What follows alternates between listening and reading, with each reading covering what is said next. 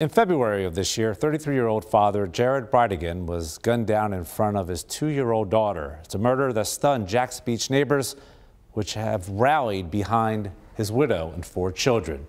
Now, some tabloids have cast suspicion on his ex-wife, Shanna Gardner. Those tabloids followed and photographed her and questioned her innocence. And Gardner has not spoken publicly to anyone about Bridegan's murder until now. And tonight, in the only TV interview she says that she will be doing, Action News Jack's Kristen Rary has the exclusive interview with Gardner. As her innocence has come into question, Shanna Gardner spoke to me in the only TV interview she says she'll be doing to tell her side of the story. I do want people to understand, where I'm coming from. Almost 5 months after Jared Bridegan was murdered in the street in front of his 2-year-old daughter, we spoke with his ex-wife, who has not commented publicly so far. Our first question: why have you stayed silent? I was asked to not talk to the media or give a public statement, but with the level of speculation, I felt that now it was necessary to speak out. Shanna Gardner revealed she was asked by Jared Bridegan's widow, Kirsten, not to speak publicly, but we wanted to know how the relationship could have gotten to that point.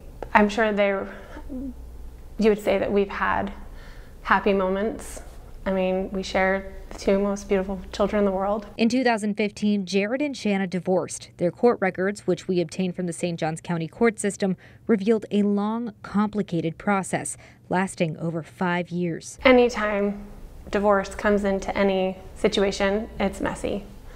It just is. I will say that I think that we both love our kids. Jared and Shanna both wanted full custody. The court file details allegations of spying, deceit, and more. In the end, Shanna and Jared reached an agreement. They shared custody, and whenever the children were at one parent's house, the other would come over Wednesday and have a date night. That's exactly what Jared and his twins did the night he was killed. It was actually one of the things. I'm sorry. I remember my son tucking him in and him saying that it was a good date night. But that happiness would end just minutes after leaving Shanna's house just over 2 miles from her home. In a quiet neighborhood with few security cameras, a tire was rolled out into the street. Jared got out of his car to move it and was shot dead. His 2-year-old daughter sat in the car, strapped into her car seat alone for 3 minutes before someone came to help. I was shocked. I fell to the floor because I was devastated for what I was going to have to tell my kids. Jared died in that street, leaving behind 4 children and a heartbroken family. They were, I think, in shock. Later, in a blog post, Shanna's mother said she was not invited to the funeral. I asked Shanna about the situation. His family did not invite me or want me there. But the day before a vigil hosted by Jared's widow at Celebration Park, Shanna was photographed at the park with her kids by the tabloid Daily Mail. Talk about a violation of privacy, because my kids know that they were photographed and they were worried. The tabloid presented the facts in a way that leave room for speculation about Shanna having a role in Jared's death, citing their rocky divorce papers and her absence from the funeral. Even though we didn't always get along, he was still the father of my kids. So I asked Shanna the question. Did you have anything to do with Jared's murder? No, I did not have anything to do with his murder. Shanna says she has no idea if the murder was targeted or what Jared was involved in, saying they ran in different circles.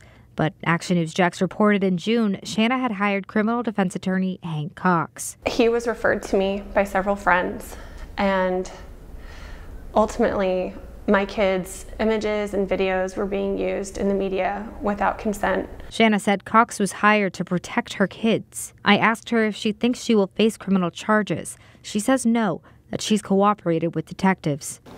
Do you have any idea who might have done this? I do not have any idea.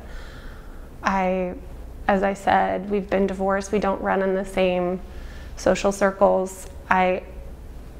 All I know is that I would never want anybody to go through this. She told me if she could speak to Jared again, she'd say one thing. Honestly, that I wish it weren't like this. I wish things could have been and could be different. And Shanna told me despite this happening in her neighborhood, despite many people around her discussing the case, she has no intention of leaving Jax Beach or Jacksonville. Meanwhile, police continue their search for the killer, and they ask the community for any help it can provide. For local coverage you can count on, in the studio, Kristen Rary, Action News Jax.